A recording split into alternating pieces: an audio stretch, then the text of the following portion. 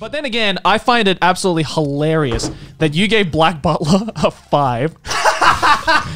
Honestly, and you gave Black Butler season 2 specials a 3. Honestly, I still would. Really? Yeah. Everyone, I made it I would not try and hide it that I did not like the show. Your life is a lie, Sea-Dog VA fans. He was never a Black Butler He was never a Black Butler fan. You gave Monogatari second season a 10. I definitely suffered as a teen getting into anime.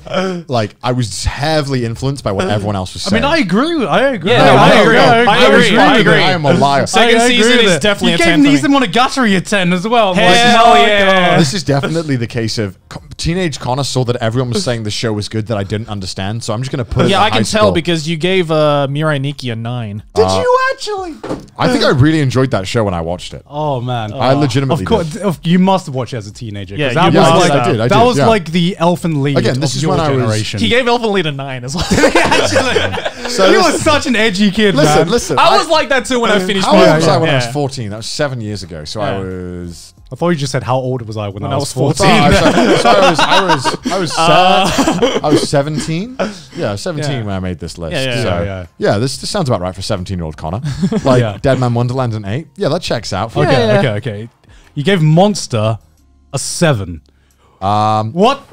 I'm gonna have to down this. That might have been from me having to recover from the fact that I dropped it and had to pick it back up. You dropped it? About 10 episodes in because the shit just didn't fucking move. But then when you watch it and you're like, oh wait, shit, it's good. Oh wait, shit, never mind. Oh shit! Oh, hold up, homies. I was blind, but now I can see. I gave Cowboy Bebop a 7 as well, which honestly, maybe it's an 8, but it's honestly it's not a 10 or a 9. There are some shows on here that I'm surprised you watched at all, like Zombie Loan. Zombie Loan. I have no idea why I watched that show, but I remember being angry that I watched that show. I remember being like mad that I wasted my time watching. I think the only reason why I watched Zombie Loan was because I heard it was a Peach Pit show, and I was like, oh, I like Peach Pit. I gave School Days a 1 though. Yeah, I see that. I see that. You finished Sunday Without God? Yeah, I noticed that. Even I haven't finished that. I finished it, but I definitely did not give it a 7. That's for sure. And he gave it a 7. Wait, which one's Sunday Without God? Exactly. Kami-sama That's the point I'm trying to make. Kami-sama no Inai Nichiobi.